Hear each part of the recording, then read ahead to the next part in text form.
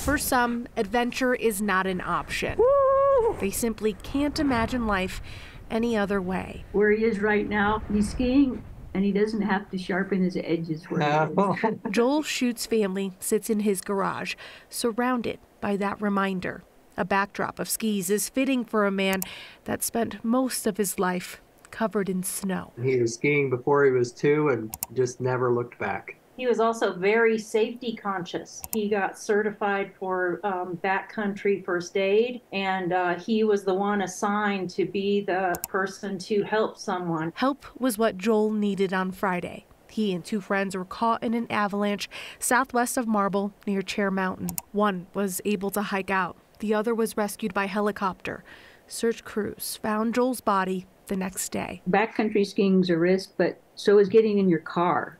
Yeah. You know, he did everything right, and you just, sometimes nature's just stronger. You know, he died doing what he loved. The Colorado Avalanche Information Center says 9 people have been killed in avalanches this year, but rather focus on how he died. Joel's family remembers how he lived, constantly finding ways to help people and make them happy. He just had a joy for living. He was so funny. He made me laugh from daylight to sundown. His last birthday card he gave me said, "Thank you for giving me life." Life was Joel's greatest adventure. But through those that loved him most, his journey isn't over. He'll be with us forever.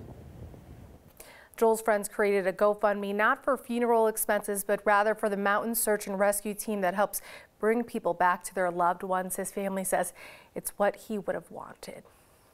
Yeah, they go out there all the time when they get these calls, and you hope this isn't the outcome. Exactly, and Joel knew that. He was backcountry first aid certified, it sounds like, according to his stepmother, and he knew the real dangers there, but he also knows the amazing work that search and rescue team does day in and day out. Yeah, we're grateful for him. Thank you, Jaleesa.